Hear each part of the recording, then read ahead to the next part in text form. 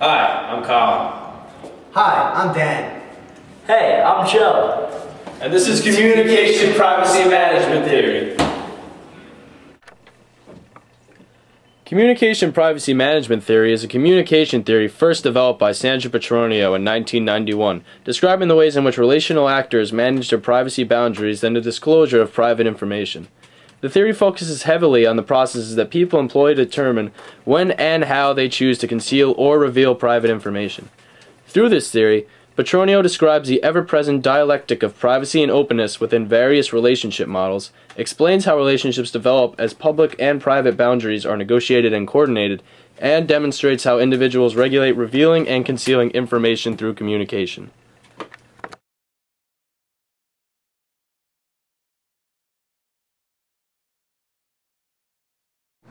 The first principle of the CPM theory states that people believe that they have a right to own and control their private information. Hey, Colin. Hey, what's going on, man? How's your weekend, buddy? This was alright. What about you? It was alright? It wasn't bad. Hey, by the way, did you end up getting with that girl? I don't like to talk about it. Yo, come on, man. You gotta tell me. I don't tell people. Dude, I saw her flirting with you hard, dude. She wanted it. She's a nice girl, but I don't talk about it. I have respect. Did you get with her? I have respect for women, alright? I'm not gonna talk about So it. you don't want to disclose that piece of information? I would prefer to keep that information private. Dude, stop being such a bitch.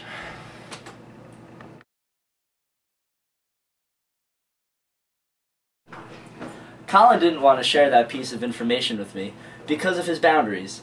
He believes in privacy.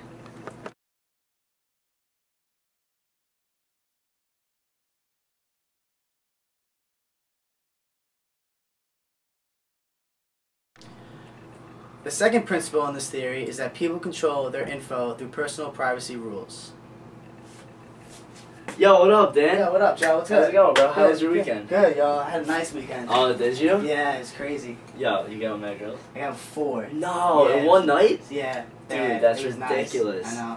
Yo, what? Dude, he's telling me everything. You hooked up with a girl this weekend? I just don't like to talk about Come on, it. I hooked up with man. 4 girls this weekend. That's awesome. Yo, we're college girls, Two man. of them are I ugly know, too. but it's just not like my thing to talk about it. Like, I mean, if he wants to talk about it, that's fine. But I mean, you could. Say I don't kiss and tell. You could say like. I guess I have to respect your privacy rules. Thank you. That's what I'm asking for.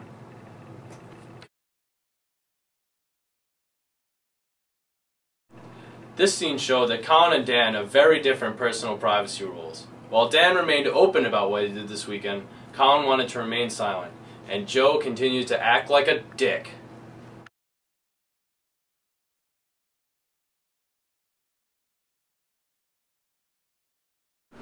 The third principle: when people are given information, they become co-owners of that information.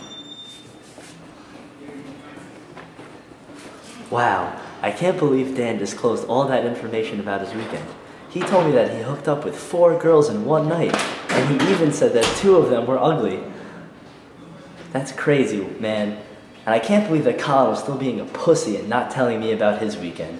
That's ridiculous.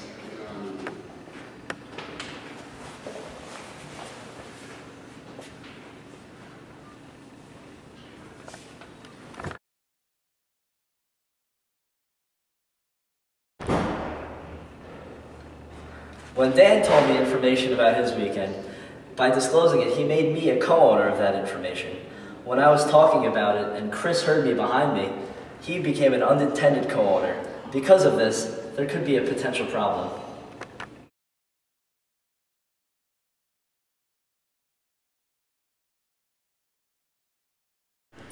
The fourth principle states that co-owners of information have to negotiate agreeable privacy rules about who they tell.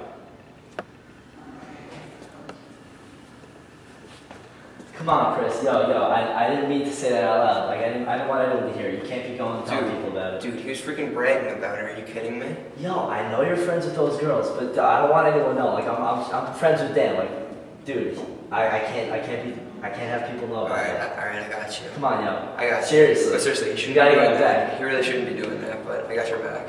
Alright.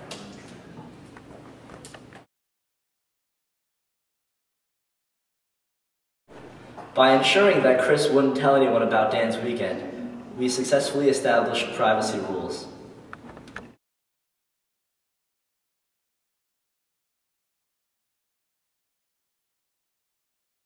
The fifth principle: when co-owners of private information don't negotiate, boundary turbulence is likely.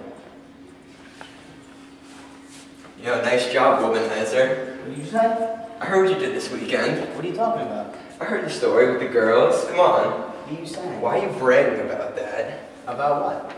You know, you said you got with girls this weekend. You're going and bragging about it? When did I say that? You told it to Joe. When? I don't know, like the other day. You told me. No, that never happened. I never It told did. you It that. happened. I didn't hook up with any girls this weekend. You sure? That's what Joe said. Maybe he's lying. I don't think so.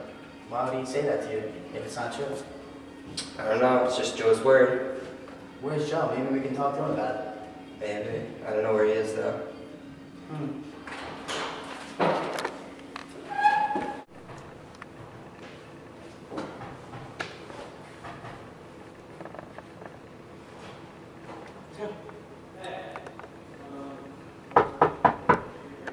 Yo, what up? Yo, what'd you tell Chris? Dude, what are you talking about? Chris just came up to me in the hallway and said something to me about the girls I hooked up with.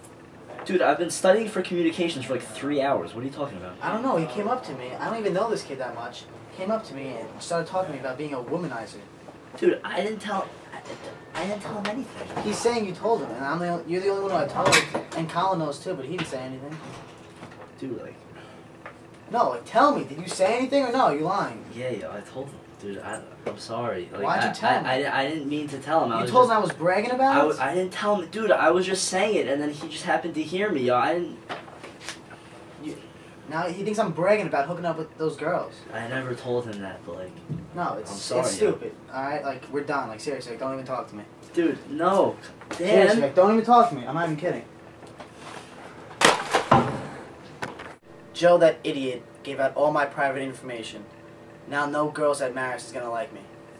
How am I gonna work my game now?